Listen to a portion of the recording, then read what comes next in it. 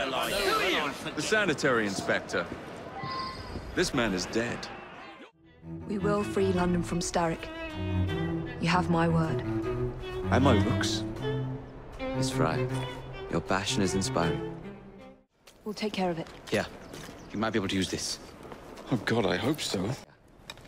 I'm sure you can put this to better use than I can. Oh, what's this, Greenie? Assassin Christmas.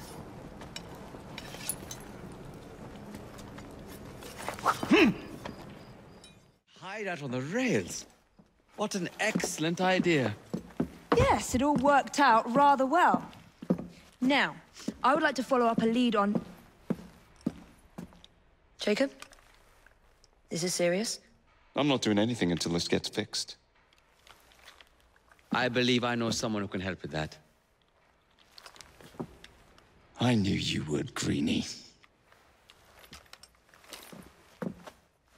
Since Henry isn't here, I thought you might enjoy the company. I don't require any company, and Mr. Green is following up on some leads of his own. Oh yes, Mr. Green. That's a fascinating idea. Oh please, Mr. Green, come and take a look at this book and stand oh so close to me, Mr. Green. I do not. Pardon me, gentlemen.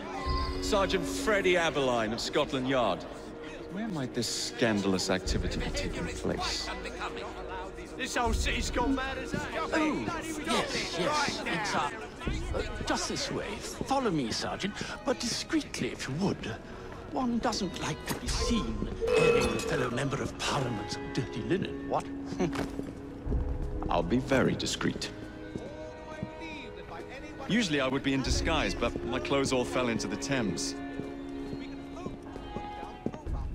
One of my favorite disguises is a very ancient old lady, modeled after my mother.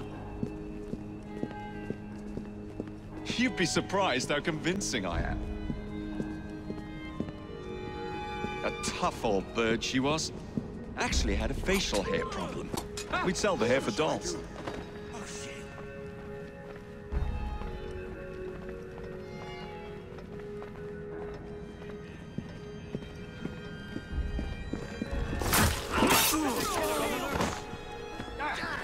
Please let me know if I'm speaking too much. I am prone to flights of fancy. Farewell.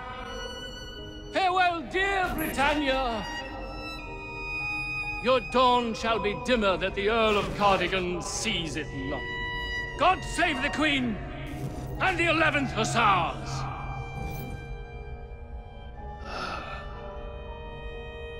What a prick.